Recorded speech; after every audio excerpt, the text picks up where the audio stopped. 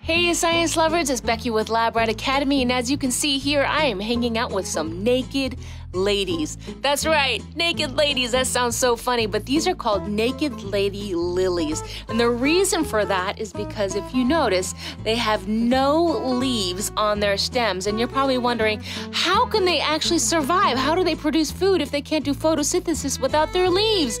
I know that's crazy, but these particular plants actually have certain seasons for different parts of their structures of their plant.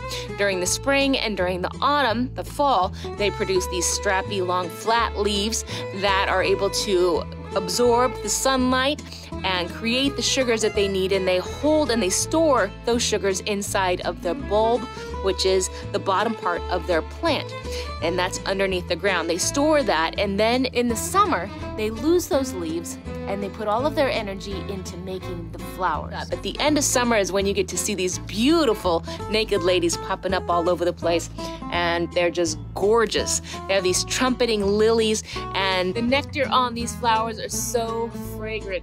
No wonder bees and moths come to these to pollinate them. Science is so fascinating. I hope you guys have a wonderful day. God bless you. We'll see you next time. Bye-bye.